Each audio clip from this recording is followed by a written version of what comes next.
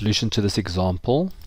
First thing to do, get it into PowerQuery and just see how it handles it. So you'll see where it says date, it's decided that it thinks it's a number.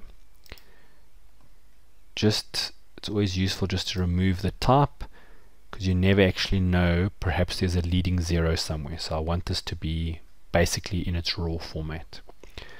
First thing we know is that these ones are a problem, so we need to get rid of them or split this column so that the initial one is removed. So I'm going to go here, split it. I'm going to use number of characters.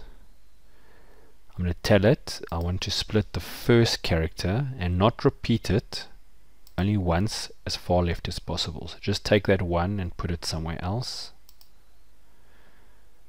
So now what we've got is it's in a slightly better format. The problem that PowerQuery is going to have then is that 13 a year, or is it a day?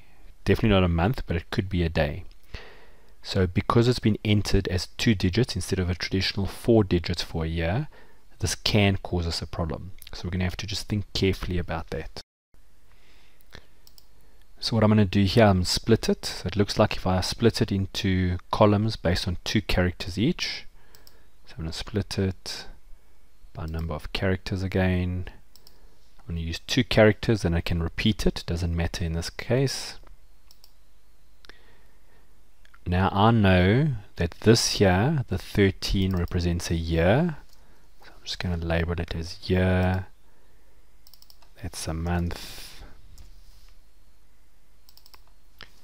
And that's a day. We're now going to use our custom column to create a formula. Let's call it date, formula, hash, date, open bracket. Now we can use this year, but the problem is a year of 13 doesn't mean much. So I'm going to say the year, use that, but add 2000 to it. Okay, so I need to have that appear as 2013.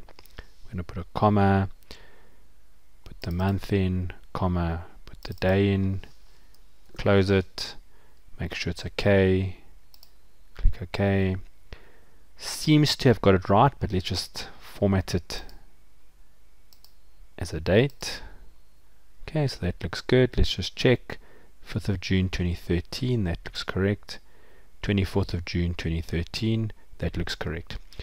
So don't be scared to play with the data. If you have a problem, figure out what Excel is seeing, what it's doing, and find a solution to that problem.